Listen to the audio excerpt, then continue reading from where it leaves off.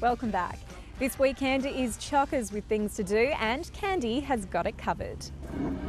Hey Ash, I am pumped for this weekend and so should you be if you love a challenge and you love adventure because the Mad Cow Mud Run is on again and I've got Jared to explain exactly what the event is.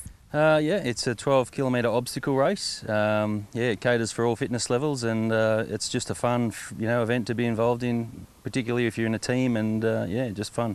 Now, do you have to be super fit to get involved? No, you don't have to be super fit. I mean, we have got some very fit people doing it, but we also have some people just of average fitness that will probably walk some of the way, but that's fine. It's all about having fun.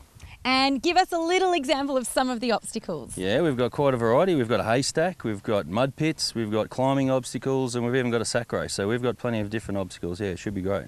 Not only does it sound like lots of fun, but it is raising money for Give Me 5 for kids as well. Just one of the great things to do around the GV this weekend. Join in the fight to make poverty history at tonight's event with special guest Matt Napier and get involved in some romantic stargazing tonight in Kungupna. The 34th Annual Arts and Craft Exhibition is back in Numurkah for another year. Also, tomorrow and Sunday, if you love your wood, chop chop, get down to the wood turning and woodworking craft show back for another year. Things are set to get heated in Yarrawonga for the Ricky Bannister Charity Cup this weekend, and you might even spot a few footy legends on the field, including Favola. Sunday afternoon, Cobram is hosting the Moira Rainbow Pride event